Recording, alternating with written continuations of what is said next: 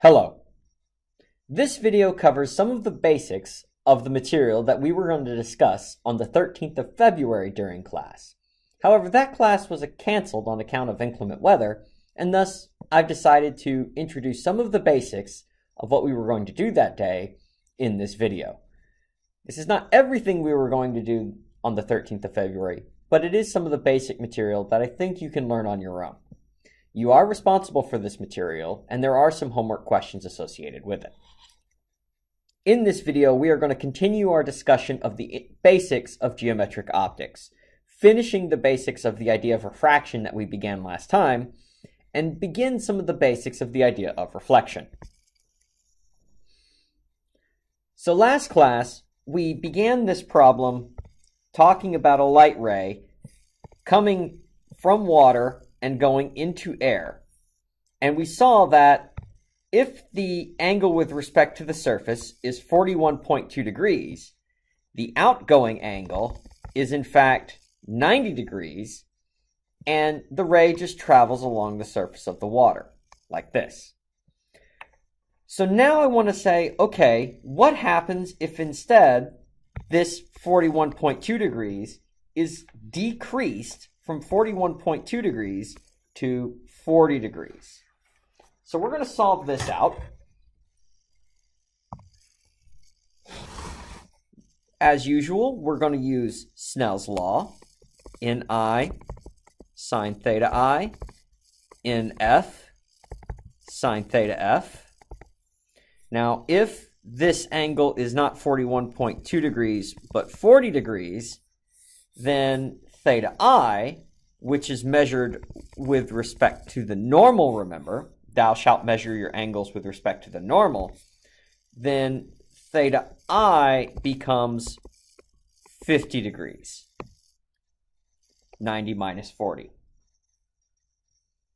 Now let's begin to solve this out. 1.33 is our initial index of refraction.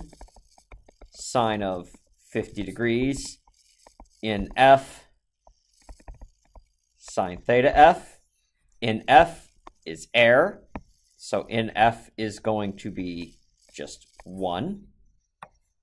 And so that tells us that sine theta F is going to be 1.33 over 1 sine of 50 degrees, like so. Now, the sine of 50 degrees I've put into my calculator. So that gives me 1.33. Sine of 50 degrees is, from my calculator, 0.7660. And when you multiply these two things together, you get a sine theta F of 1.0188, approximately. Now let's look at the hint that I gave before. We have a sine theta F greater than 1. But if you stop and think for a second, sine theta, the maximum sine theta can possibly be, is 1. You can't get a sine bigger than 1. So, what's going on?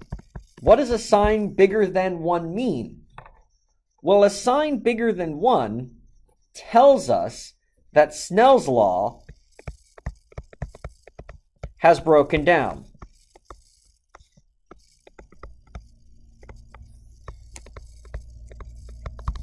And if Snell's law has broken down, what does that mean? No refraction. The light does not penetrate into the air. But that energy's got to go somewhere. It can't just disappear. Conservation of energy. The only possible option is that the light must be reflected. All of the light, it turns out, in this situation, will in fact be reflected at the surface, and none of it will go into the air. This is a process known as total internal reflection.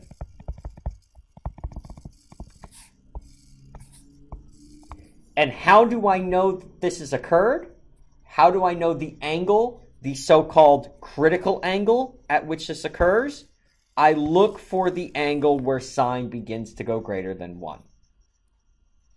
So the angle at which total internal reflection begins to occur is called the critical angle,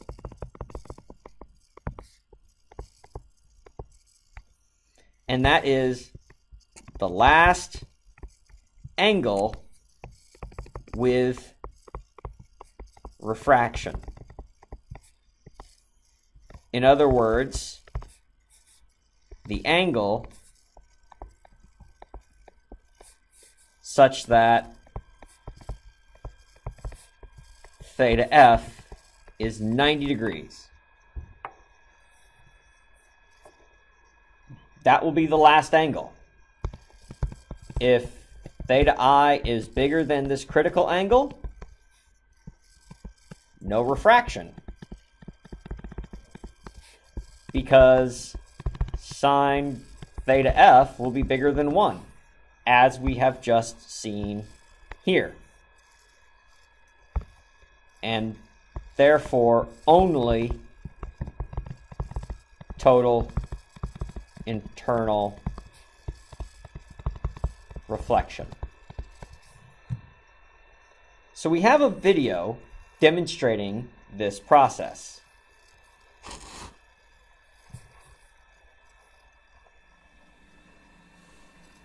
So here we're setting a piece of glass on a nicely marked piece of paper so that you can see what's going on. And then we have a nice collimated source of light. When we shine the light on the laser directly, we can see already the refraction occurring at the interface as the angle is increased. So these angles are measuring our incident angles. More bend, more bend, more bend. As the angle increases, eventually we're getting now close to our critical angle because we see the refracted ray is 90 degrees. And beyond that, all we have is total internal reflection. So for this material, the critical angle is somewhere around 40 degrees. And you can see that if the angle of incidence is increased past 40 degrees, we still just have more and more total internal reflection. This process of total internal reflection has a lot of practical uses in the modern world. A classic example is fiber optic cable, which is becoming more and more important in the global communications network.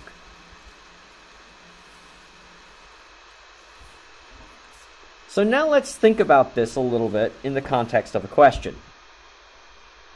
So we've seen that if I have water and I have a laser beam coming from water into air, I can have a process of total internal reflection. Is it possible to have total internal reflection for a light ray in air as it tries to go into the water? Well, if we stop and think about it, we can see that the answer has to, in fact, be no. How do we know? Well, we again begin with Snell's law.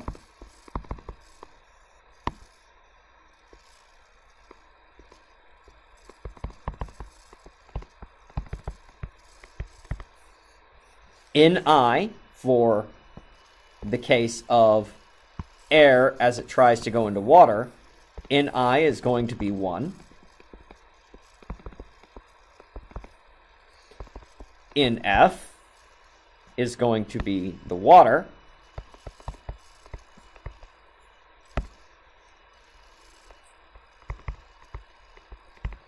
Now, if I simplify this expression for sine theta f, I have 1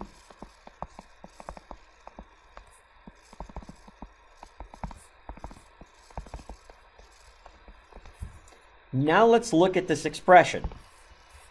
The part in red parentheses, this is always going to be less than 1 because 1.33 is bigger than 1. Similarly, this is always going to be less than 1 because sine theta is always a number less than 1 for any angle of incidence. So the product is always going to be also less than 1. I can't take two fractions and multiply them together and get a number bigger than 1. So we can see that in this case, it's impossible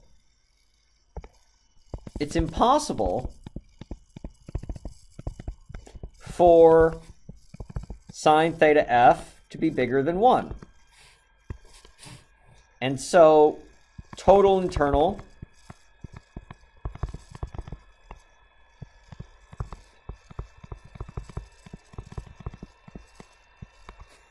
is also impossible.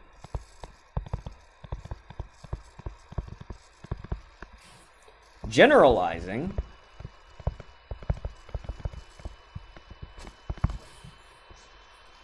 I can only have total internal reflection is only possible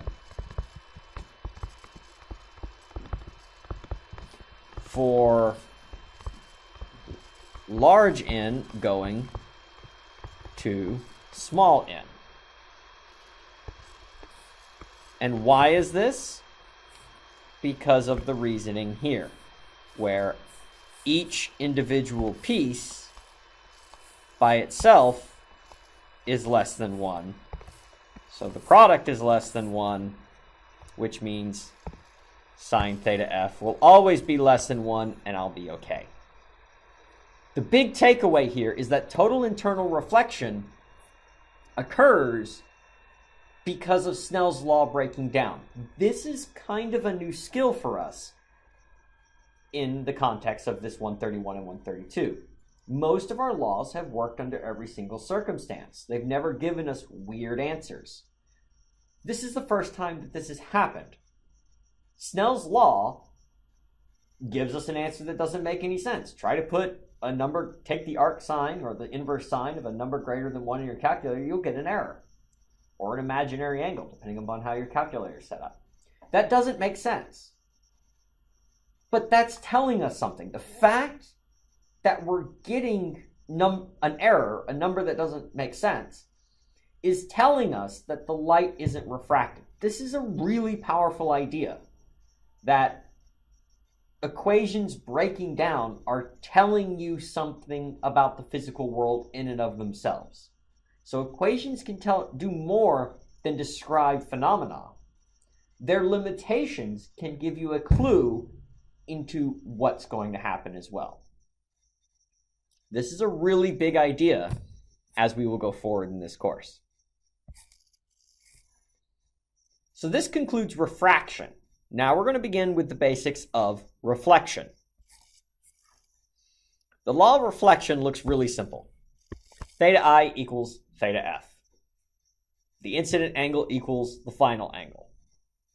Now, reflection makes the most sense in terms of the particle picture of light. It's easiest to see if we just imagine light as a ball, photon as a ball. As a ball flies, you can see that the incident angle and the final angle are the same as the ball bounces. Here's another video of a single pulse of light traveling and bouncing off of a mirror. And you can see that relative to the normal, which is how you should always measure your angles, the incident angle and the final angle are the same. So now let's begin to try and apply these ideas of reflection and refraction to understand everyday phenomena. Throughout this unit, we're going to use two main tools. One of them are ray diagrams. Ray diagrams are a basic technique that's been around for a long time, where the idea is to trace the path of a few well-chosen photons. These are your so-called light rays. Also along the way, we're going to do a lot of geometry. So basic things, looking at congruent triangles, all sorts of stuff like that.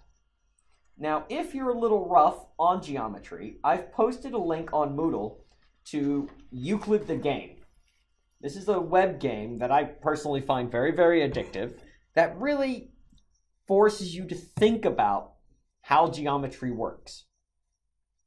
So it's a really good exercise of if you're a little rusty with geometry.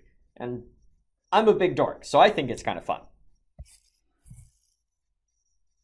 So the first application we're going to do is also probably the simplest. It's just a person, in this case Mr. Optic, standing in front of a mirror.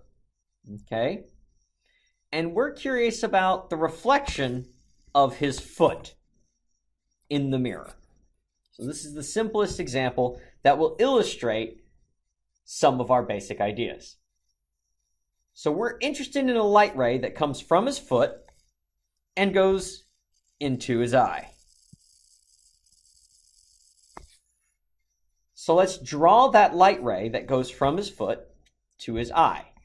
Well, we need the law of reflection to hold. We need the incident angle to equal the final angle from the foot, which means that this ray has to meet midway between. So if this is his height, the ray has to meet at half the height. And this is a purely geometry thing. So if I draw a normal at half the height, this is where having rulers and protractors will start to come in handy. At like half the height. And then I draw the light ray from the foot to the mirror, bouncing off the mirror and into his eye. We can see that if I were to draw it really correctly, theta I and theta F would be the same. So that's the light ray we're looking at. Now, our brains aren't very smart. Our brains assume that light travels in straight lines, which most of the time is pretty good, except for when you start to have mirrors and lenses in the way. And so we can go, and what does our brain assume? Our brain assumes that this ray that came from the mirror actually came from a point behind the mirror, because our brain assumes that light travels in a straight line. So our brain is assuming that this light ray came from a point back behind the mirror. Okay? Now we do a little bit of geometry. So if this angle here is theta I, then this also is theta I, because the normal here and the ground are parallel lines. Parallel lines intersected by a transversal have alternate interior angles that are equal. If I extend my line over here, my normal, if I extend my normal back behind the mirror, now I can say that this angle is the same as this angle,